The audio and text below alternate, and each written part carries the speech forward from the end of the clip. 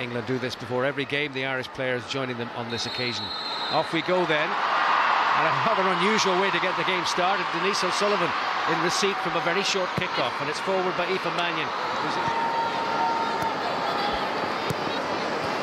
And back with Walsh. And the angled delivery towards the back, towards Bronze. Oh, chance and a goal. Lauren James puts England in front. A little lapse in concentration, a little error, and Lauren James pounces and England take the lead. So unfortunate, George. It's been such a positive start. I think England has shown their killer instinct, and Lauren James comes up for the goal for them, but we have to reset now and go again.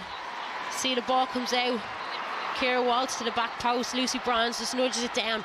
Deflects, unfortunately, off Anna Patton. And Lauren James takes her opportunity. Not finishing among the qualifying places, the automatic qualifiers, doesn't mean it's over, because there's a playoff as well, possibility. Katie McCabe with the header away. And a shot then came in from Jess Park.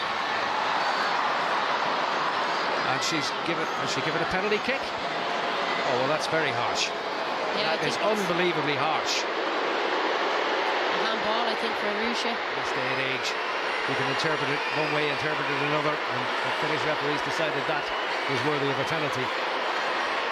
Greenwood trying to keep her concentration, facing Courtney Brosnan. And Cool As You Like makes it 2.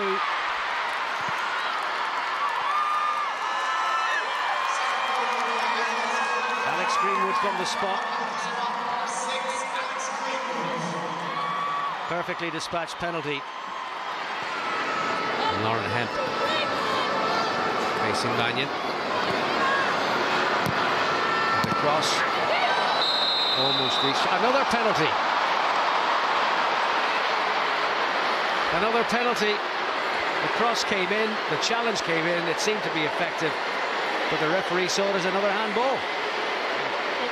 For a second handball adjudged by the Finnish referee.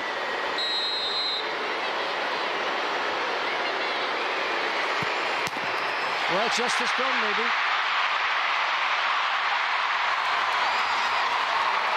Obviously felt Brosnan. On to Anna Patton, who's lost it to Lauren James.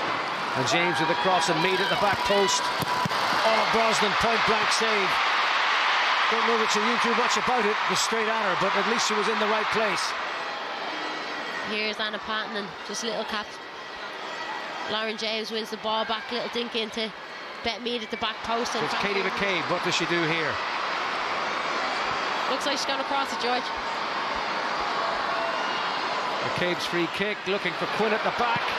Into the danger zone, a chance there. Oh, just would not come down for Caitlin Hayes. What a move. And how frustrating. Just would not come down for her. England were prized right open. Quinn back in there. And just wouldn't come down for Caitlin Hayes. Yeah, great. Straight from the... It's Katie McCabe.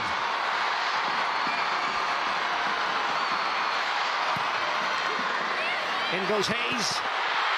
Saved by Hampton. Here's the earlier corner as well, and well worked. Great time to run by Caitlin Hayes, and Hannah Hampton's in the right place at the right time. The noise has been pretty constant throughout. Great support from 32,000 plus.